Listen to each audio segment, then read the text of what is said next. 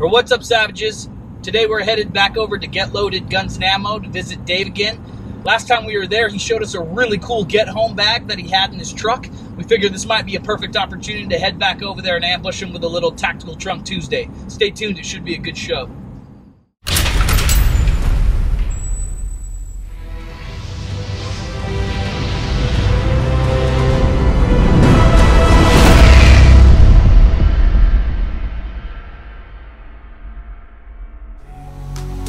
I wanna fight, I wanna drink, I wanna live.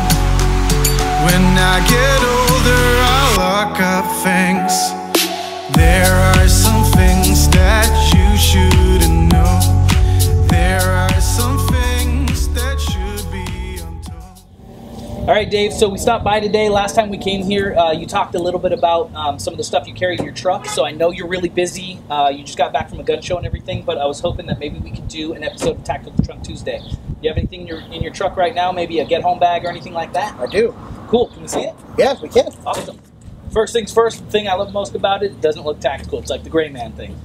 Yeah, you know, I carried a tack backpack for a long time, and everybody goes, "Hey, man, what do you got in that thing?" So I was like, you know what, I'm going to go with a regular backpack, and when it's in the truck, when I go into the store or something, it looks like I'm a college student. So Awesome. Well, let's dive in. What do you got? all right, so first things first, carry a little bit of water. Awesome. Always got a bottle of water. That's probably one of the most important things. Cool. So quick access stuff on the outside. I've got a bandage in case I fall down, sprain my ankle or something like that. Cool medical stuff. A little bit of medical stuff. I've got some fuel for Okay. cooking. A little bit of powder for the feet Yep. in case we got a long walk. Or other chafing, right? Or other chafing, yeah. It's getting hot. It's summertime now. That's right. So first outside pocket, I just kind of keep some stuff that's quick. So some wet ones. Okay. You know, if we got to use the bathroom, clean ourselves up. I've got a fire kit with all the you know, easiest ways to start fires. What's your favorite way to start a fire? It looks like you got a lot of different things in here. What is this right here? So that's shaved magnesium. I don't care for the magnesium blocks Neither because do they're we. really hard to shave off. Agreed. So a buddy of mine's actually a machinist, and he's got tons of that stuff. So he lets me come and get some, and I just put a little bit in the bag. That way I don't have to mess with shaving it down. I can just throw a ferro rod on it, and I'm good to go. Cool. Yeah, it looks like you got a ferro rod in here. You got some fat wood. What's your favorite way to start a fire? You know what? I like cotton balls and Vaseline and ferro rod. Yep. That's or a lighter. Yep. So Awesome. so moving on, I've got a few tent stakes here. Cool. Part of my shelter system. Looks like fairly high quality. Yeah, they're titanium. They're real light. Got my tarp. Okay. Shelter. Got my shelter. Yeah. Multi-tool. Leatherman. Can't ever go wrong with Leatherman. Nope. I've got a couple backup lights. Okay. I know the last time we did your video on your EDC pocket dump, you carry a light on you as well, so Yep. these are backups. Oh yeah. Couple markers. Okay. I've got a couple writing pins. All right. Couple chem lights for signaling and all that good stuff. Okay. Which are more lights as well, Right. in case batteries or something fail. That's it. And then I've got a spare knife. I usually always have a knife on me as well. Okay. But, redundancy is key. That's true. So, and then I've got my handy little eating utensil here. That also has got the knife in the end. I've been meaning to pick that up. It's K-Bar, right? Yeah. They're actually really cool, man. Spoon, fork, and knife all in one. So. One of the things I like about this, real quick, is the MREs. The Yes. MREs are deep and stuff like that, so Yeah. those small little ones don't really work out all that well. No, they It's a don't. nice piece. So that's it for my first pocket. This pocket here is more of stuff that I kind of carry every day. I got a couple medications that I use, so I'm always need to have those with me. I've got a spare magazine for my Okay. gun with a holster, spare lighter as well. I've got a battery pack for charging my phone. That's great. You know, I had an accident with my kid, and we showed up to the hospital. Our phones died, and that's what got us through. Absolutely. I've got a couple spare harnesses for whatever I need to charge. A bunch of different types of chargers on there. Look at some headphones. Awesome. And then depending on the way I'm running my gun that particular day, I have an XC1 Surefire tack light. Okay. So sometimes I have it on there, sometimes I don't, but it's there if I need it. Well, you got a lot of lights. That's good. No, that's real good. So speaking of lights, I actually have one of the Streamlight headlamps, and These are not cheap. you know, when you're working at night, you know, you need to have both your hands. So that's why I carry a headlamp. You have to have something. I mean, you can only do the flashlight in the mouth things so long. Yeah, you're absolutely right about that. Real quick, you have a sealer, a bag sealer or something? Yeah, you know what I do? So some of the things that are in here that I don't want to get wet, if this bag falls in water or something like that, I have some of my important stuff that are sealed in bags. So that really helps. I don't have to worry about this pack getting wet. And also it helps to kind of combine stuff and save space. And keep things organized. Keep things organized, and I don't have to, I can look and see what's in there if I need it or not, instead of different pouches and whatnot. So meal tape, this stuff is great. I think it's got like a 3,400 pound tensile strength. Wow. I've actually yanked trucks out of the mud with this stuff, you know, Really? double, triple it up. And this stuff, I mean, for portage, you can't go wrong. That's one of the C's, right? One of the C's. The other thing I carry some mini bolt cutters. These are Nipex. Okay.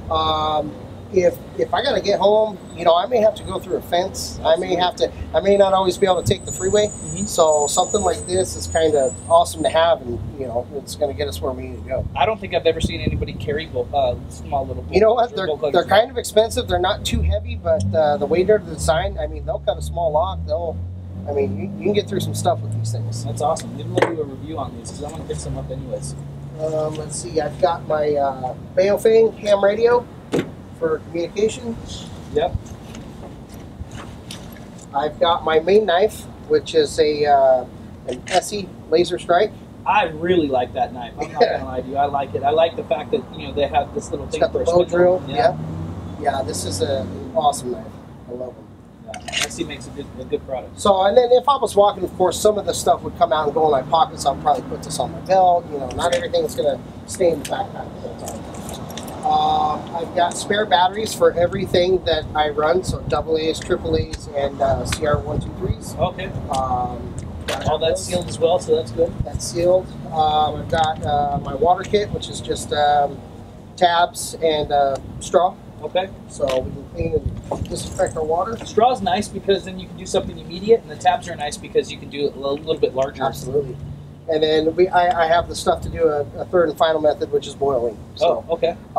this is my little med kit right here. This is just kind of a boo-boo kit. It's got a couple things, and again, I like these bags because I can see what's in there. Absolutely. So that's pretty cool, and they're not going to get wet. So. Right. Yeah. This is a great idea. A lot of people don't think about bringing little medications and stuff like that, so that's awesome. Okay, this guy. I forgot to go over this stuff. So this is, again, if we're trying to get home, we may not be able to take the freeway, so this is a lock pick.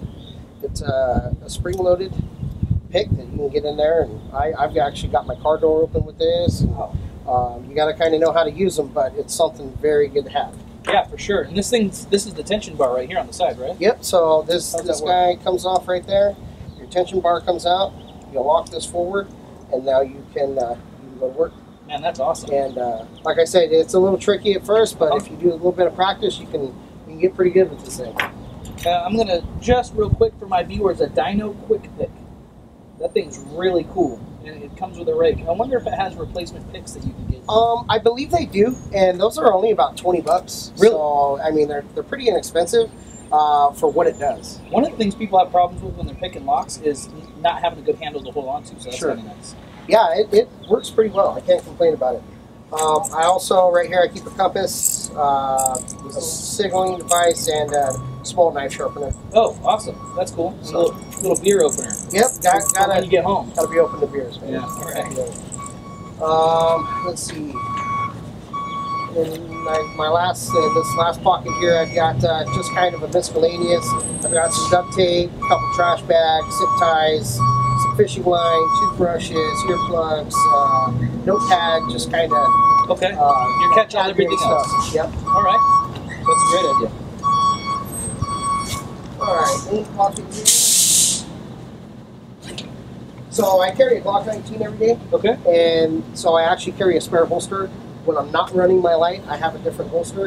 And if I decide to use my light, I've got an NSR tactical holster that will accommodate my light, Okay. so I can switch out if I need to. Well, that's something that most people wouldn't think of either.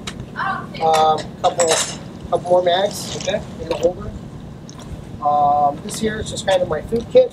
I've got an MRE, and I've got just some miscellaneous stuff in here, you know, trail mix, stuff like that. Yep. Got to be able to eat. That's right, especially if it's going to take a while to get home. So this is my blowout kit. I believe everybody should have one of these in their pack. This isn't really a boo-boo kit like this. This is more for serious blood loss, stuff like that. So this has everything you need: chest seals, quick clot, trauma shears, you know, Israeli bandages, your nasal pharyngels, decompression needles, all that good stuff in there to take care of serious injuries. The nuts and bolts of what you need in the knife bag. That's it. So then I've got bivy to go along with my my shelter kit. Okay. So if I need to, I can pitch my tarp, you know, climb into this, and I'm good to go Keeps for you the night. warm. Yeah, for sure. Yeah, I mean, you can actually, you know, take some trash, some leaves, stuff them in the trash bags, lay on top of that, and your bivy with your tarp over you, and you can actually be pretty comfortable out there. That's really super lightweight. Very light. And And it's much thicker than some of the cheaper ones that you'll find. In here, I carry a beanie, fleece cap, and some extra socks and some extra undies. You know, maybe a day or two before I get home. So keeping your feet dry and clean and staying warm is a necessity. Absolutely. In here is my cooking kit, which is a cup, and there's bank line in there. There's actually a stove inside of there. Everything I need to cook. And that's what you're talking about earlier, your boil water. So Sure. Your third method. I've got a couple bandanas in there, so if I need to filter water. Okay. So there's lots of stuff in there. And the last thing I carry, just in case I need to collect more water than what's in my bottle, I've got a 2-liter bladder. Okay. That goes in the backpack. So if, God forbid, you're stuck here somewhere, or you can throw a couple pills in there, a couple of the iodine tablets, and filter a larger thing of water. That's a great idea. And altogether, I've weighed this pack. I know weight is a big thing. Ounces equal pounds, pounds equal pain. Although there are some things in here that maybe I don't need that are kind of comfort items, this pack with water is only at about 24 pounds. Oh, wow. So that's not too bad. This is going to be able to sustain you far longer than just getting home, too. This is, I know you call it, this is your get home bag, but there's a lot of stuff in here that can sustain you for a few days. Yeah, you could go, I mean, you can go way more minimalist than this, but I do want to be comfortable, and at 24 pounds, you know, that's not that bad. So yeah, All right, this man. is what I carry every day. All right, Dave, hey, thanks for taking the time. I know you're really busy in there. You had a lot of customers. You guys just came back from the gun show, and we really appreciate you taking the time to come and show us your little get home bag for this episode of Tactical Trunk Tuesday. Yeah, no problem, man. Thanks for having me again. Thank you very much. Hey, guys, thanks for watching, and as always, stay savage. Home now, as home as I'll ever be. Oh, close your eyes and hold on to me. Oh, I'm home now, as home as I'll ever be. What's up, savages? What do you mean labored? Sounded like you were pushing it out. All right, here, check this out.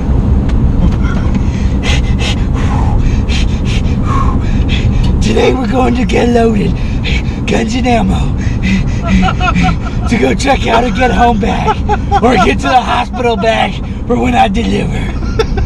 How's that? Was that labored enough for you?